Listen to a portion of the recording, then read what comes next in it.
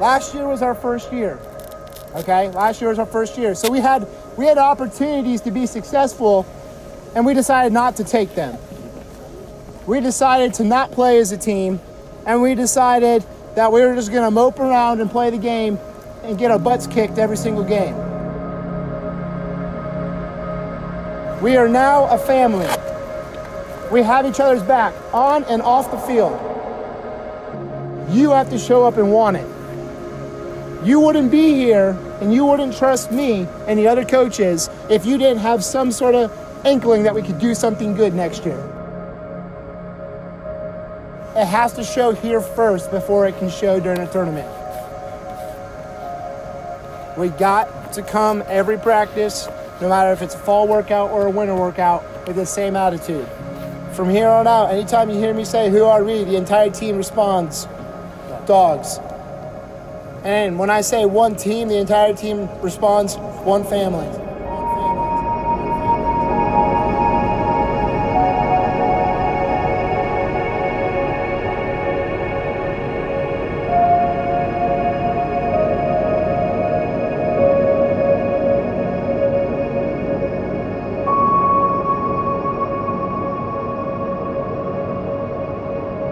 Since day one last year, we really tried to focus in on us being one team, one family. And we say that not because, you know, a team should be a family, it's because these kids know that outside the baseball diamond, they've got 13 other families they can rely on.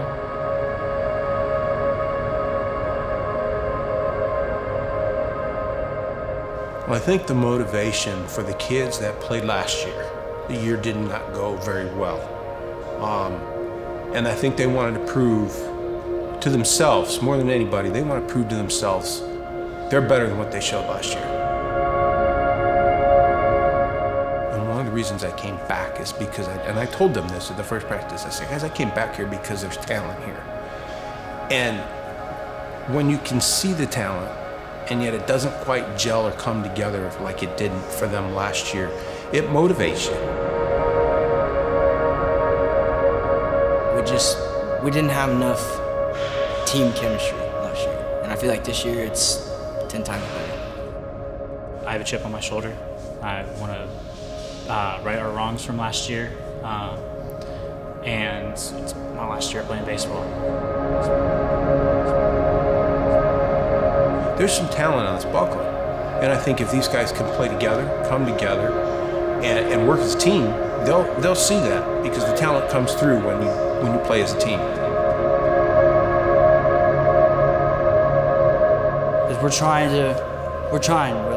You can tell, like, from last year, this is a whole different team, and we're like all eager. Every single one of us is so eager to get out there and just do what we love to do.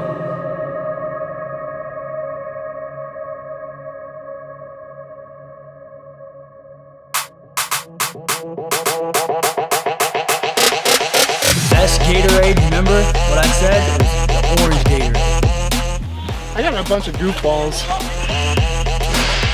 Later, Gator. Amazing, everything. I mean, he's probably one of the best coaches I've had, and that's saying a lot.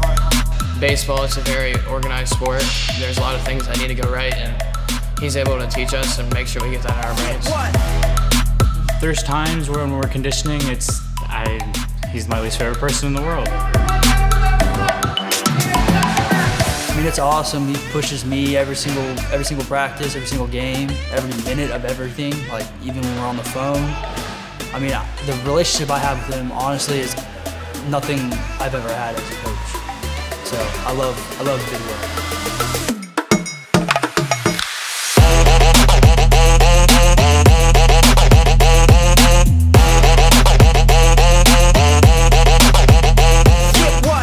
Will. Real baseball in a sense. So it's a very military mentality, and I don't think a lot of coaches these days have that mentality anymore. I think they're just, oh, we want to win games however possible. They're not the, let's do it as a unit.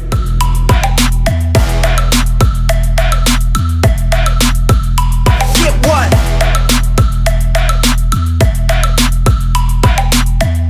He's one of my favorite coaches by far.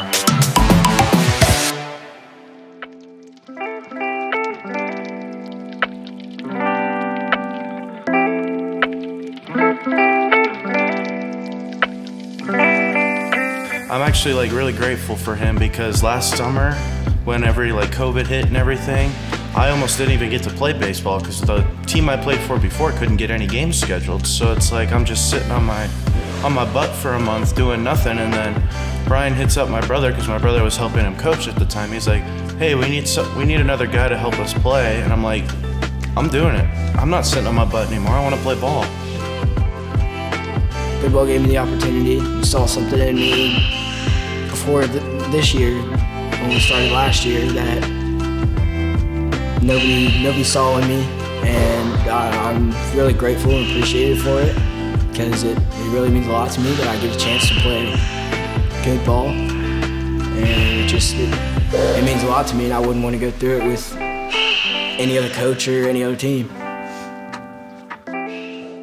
Big year this year was COVID. A lot of that is, I mean, it's going to be a big thing no matter what, but trying to work through it and try to figure out how can I keep some sort of money coming my way. And that was a big thing mentally, along with, there's so many question marks about it anymore. No one really knows what's going to be shut down next. That's the really tough mental block that we had to face a lot of this year. I want the boys to be proud of how far they made, regardless of what's going on off the field or what's happened the past couple months. Take it all out in the weight room, use it as motivation, and have a good time with it. Have a good time with everybody around here.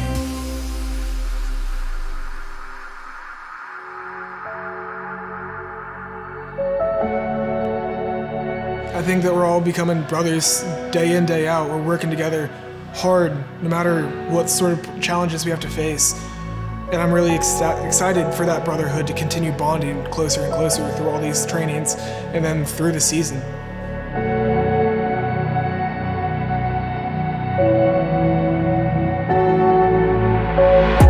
No matter how rough a practice we all have or how good of a practice we all have, at the end of the day, we're all family, we're all brothers, we all stick together, and we're all here for one another.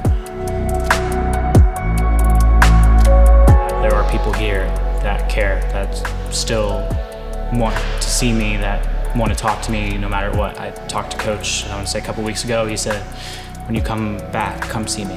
If it's the middle of summer, come watch games with us. You're part of the family.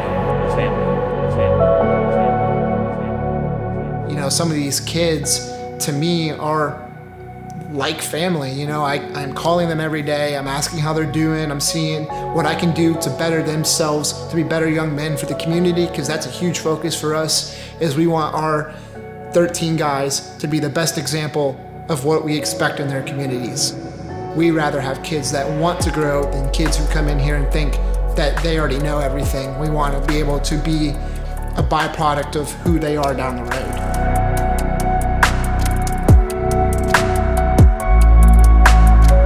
And I love the communication and I love the brotherhood that we're trying to put into this program. Not only team, but the whole program, which it shows that we are one big family, and it makes me extremely happy about it. I feel like every one of these guys is determined, and the next 5 weeks will really show it. Who really wants to win and who wants to be here and make themselves better, and not only for themselves, but for the 1848 Dogs.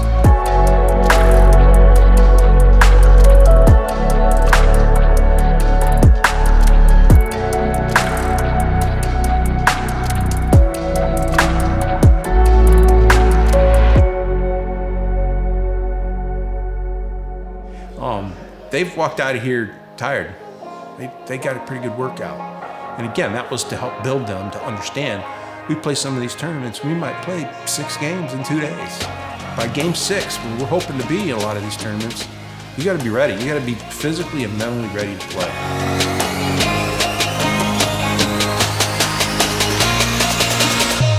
All the missing pieces we had last year, we've got. And I think the puzzle's complete, and we're gonna have a great season. We got a good team this year.